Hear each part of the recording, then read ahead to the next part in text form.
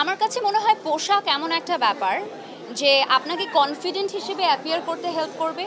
একটা কনফিডেন্ট মেয়ে সেভাবেই কাপড় পরা উচিত যেটা তাকে আত্মবিশ্বাসী করে তোলে। আমার কাছে মনে হয় ১ বছরে আমি অনেক কিছু দিয়ে দিয়েছি দর্শককে।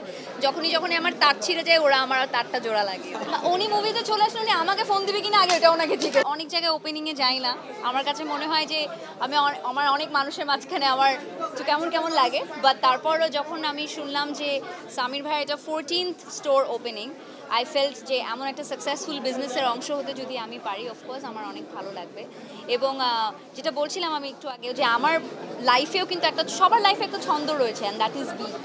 আমরা কোনো না কোনো একটা ছন্দে তালের মধ্যে আছি, এবং আমার গান বলেন, আমার কাজ বলেন, সব কিছু তো অনেক বেশি beautiful. So I feel there is a little connection over there. Also I saw their designs and everything. সব কিছু মিলিয়ে আমার মনে হলো যে if I can come here and be part of it, I'll be very happy. আলোর পথে নতুন দিশা।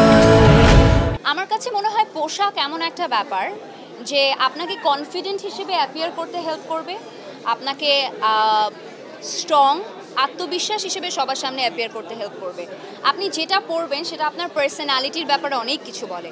স্পেশালি নারীদের ক্ষেত্রে আমি বলবো, এখনকার সময় 2024-এ দাঁড়িয়ে একটা কনফিডেন্ট মেয়ে সেভাবেই কাপড় পরা উচিত যেটা তাকে আত্মবিশ্বাসী করে তোলে। So it's plays very important role. এটার আসলে কোনো অবকাশ নেই।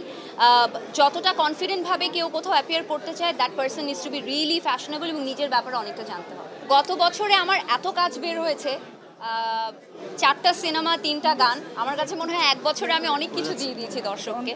সো আই ফিল এই বছরে আমি খুব সিলেক্টিভ কাজ করতে চাই। আমার গানের কাজ অলরেডি চলছে। This time it's gonna be bigger than ever. তো সেই জন্য একটু থাকে না, বড় কিছু ধামাকার আগে তুমি একটু চুপটি হয়ে বসে থাকো। সো ওই চুপ হয়ে বসে আছি আমি এখন। সো প্রিপারেশন চলছে। আমি গানের প্রিপারেশন, ভিডিও কোথায় হবে, কতখানি ম্যাসিভ লেভেলে করা যায়, কতখানি ইন্টারন্যাশনালি অ্যাকসেপ্টেবলভাবে করা যায়, সেটা চেষ্টা চলছে।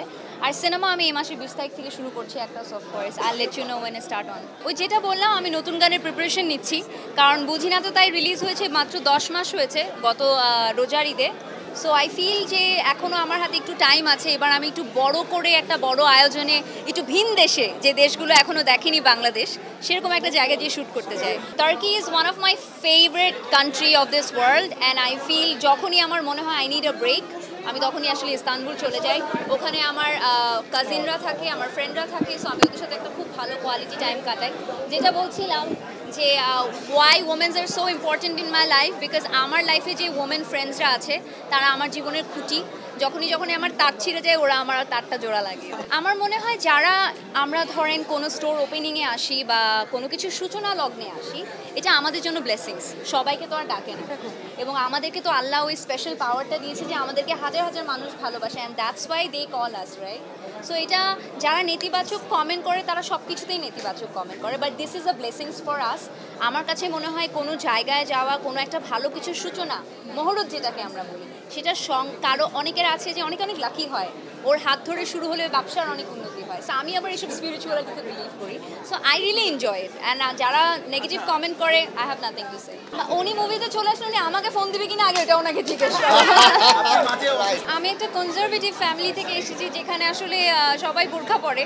I came to this industry where I am actually an actress. So এই স্ট্রাগল যে স্টোরিটা, it is all about this.